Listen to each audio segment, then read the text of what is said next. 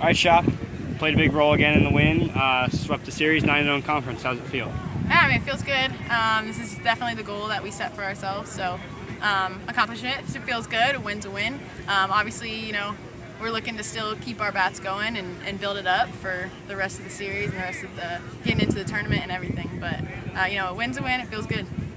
A couple of milestones for you. You stole your 60th base over the week on Friday. I forget which days we're in. Yeah.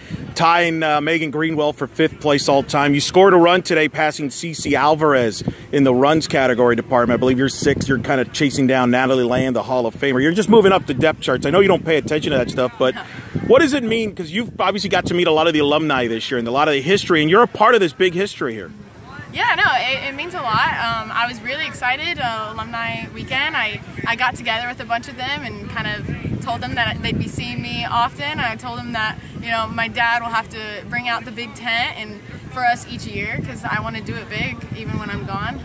But it feels really cool. They were super happy. I met Cece. She was congratulating me on passing something that I did on alumni weekend. She's like, I heard you beat me on my milestone or whatever. And base hits. Yeah. So she was super excited for that for me. So it's just really cool. They're really welcoming and I'm really excited.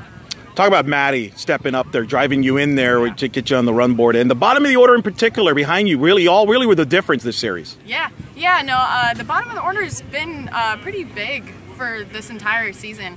We got a lot of lefties, Justine's mixed in there a little bit, but Maddie just comes up clutch when you need her. That's just kind of what she's been doing. She hits the ball hard when it hits her bat. I was already stealing on the pitch, so I didn't even see where the ball went. I just saw everybody looking at the fence, so I booked it as hard as I could. So thankfully for Maddie. It was big, and not a lot of action for you in the outfield because Gianna and Kmar are doing their thing. What's it like with seeing them? They're locked in like they are right now. Yeah, no, it's crazy. I mean, they're pitching a lot of innings. They're giving us their all. We want to put more runs up there for them, but they're doing awesome. They're a huge part of us winning these games. So them just keeping that fight and getting those outs for us is really big, helping our defense work for them. So. You're 9-0 in league play. First time ever UCF's been 9-0 in the American Conference. Second best start overall in conference play. You're a long ways to go, but a good start. You've been around the block. You know what it's like in league. It's important to get off to a good start like you have right now. Yeah, no, I mean, that's huge. I had no idea. That's one of the best starts that UCF has had. That just goes right with our goal. Like, since I've been here, I've always wanted to win conference, you know, either tournament or regular season. Hopefully this year it's both. So having that start is huge for us getting into the tournament and then, you know, helping us out after that.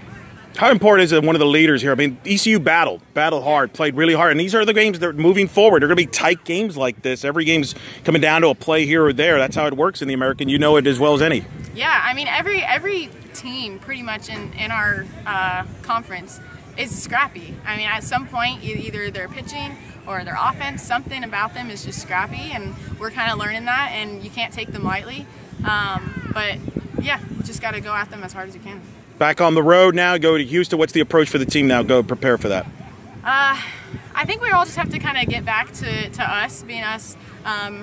You know, it's been awesome being home, but I think we got to work on ourselves, take some extra reps, get ready for Houston. We haven't had an away game in a while, our away series. So just getting back in the swing of things and focusing on us, not letting anything outside of that sway us.